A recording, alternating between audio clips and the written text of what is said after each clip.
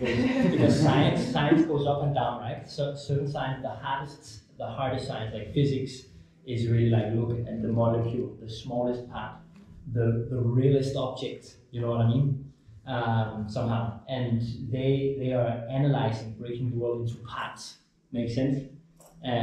So on the little, I draw a lot of spots, a lot of like particles. Everything is particular, and then science also goes up and synthesizes. So it goes down and analyzes into pieces, and it goes up and builds bigger and bigger kind of abstractions. Makes sense?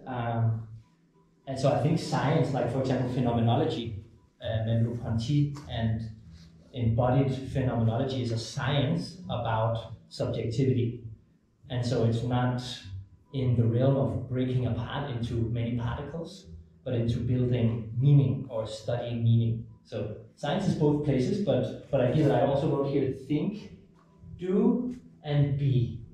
Make sense? And science is really like thinking, but you can also think about being, and so it's all like